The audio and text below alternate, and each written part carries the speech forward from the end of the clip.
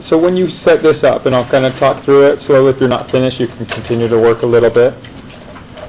Right, the surface area is just going to be the sum of all the areas. Right? I'd strongly encourage you to use, for all of these, find each part and then add those all together. So when you're looking at a prism, what you're going to do is you think you have two bases in this prism. And then in here, you have the same number of lateral faces as you have sides on your base. So our base is a triangle, so how many lateral faces will we have? 3.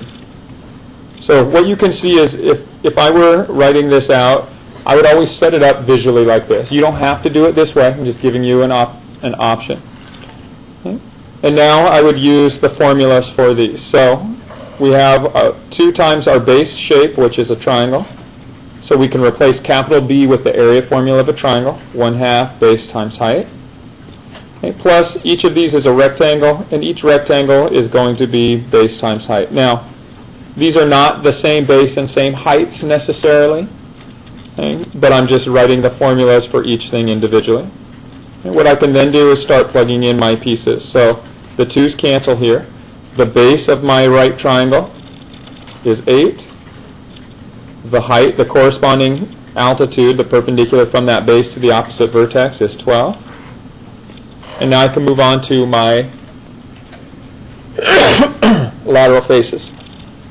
As I look at these lateral faces, sometimes it's useful to figure some way to manage the faces you're working with. So I'm going to start with this back one. It has a height of 10, and it has a base of 8. So you're looking at 8 by 10. Okay, now I'm going to move to this next one. This next one, I'm going to take this rectangle back here. It has a height of 10 and a base of 12. So again, I'm looking at 10 by 12. And then finally, I have this front face here. Okay, it has a height of 10, but I don't know its base yet. Is there a way to find that base? Yeah, so look to see, does it fit a special property, a special triangle? Is this a common triple? 8, 12, are there anything that you can reduce that? If you look at this as 2 times 4, this is 2 times 6, not going to work. This is 4 times 2, this is 4 times 3. Not going to work. So this is not a common triple, so you can use Pythagorean theorem.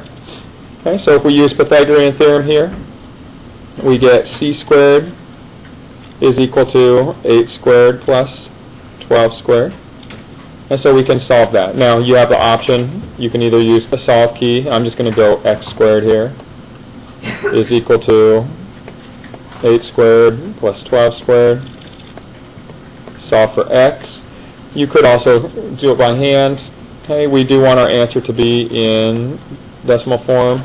So we get, if you look at that, it's just the positive version of it. So we're looking at a base of 14.42. Okay, so when I look at all of this, so 14.42 times 10. Okay, now remember, don't use the approximate answer until the very end of your calculation. Okay, so I do want to get this answer into my equation. So if I hit enter to bring it down into my display,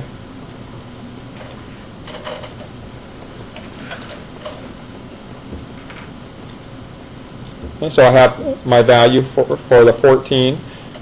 Okay, and I'm just going to type in what I have. So I have 8 times 12 plus 8 times 10 plus 12 times 10 plus this 14,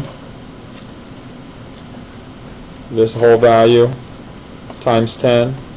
And now, just because I wrote it in order, you don't have to write it in the order. I could have just calculated this first and then combined everything. I just wanted to show the calculation that looks exactly like what I have written down here. I hit enter and you get your total surface area, 440.22 approximately. It's measured in two-dimensional measurement, so it's square units, whatever they happen to be. They're undefined in this case. Okay, but this would be an example of kind of the straightforward process of solving the surface area problem. Okay. Are there questions on any of this? All right, what if you had the following? I want to see how far you can get on this question. Okay, let's say you have a pyramid.